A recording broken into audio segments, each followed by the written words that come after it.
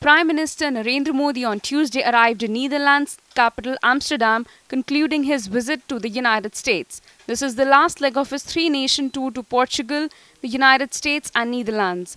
During his stay in Netherlands, the Prime Minister will hold talks with his counterpart Mark Rutte, and he will also call on King Willem-Alexander and Queen Maxima.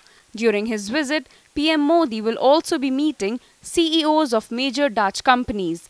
He will also be meeting Indian Diaspora in Netherlands.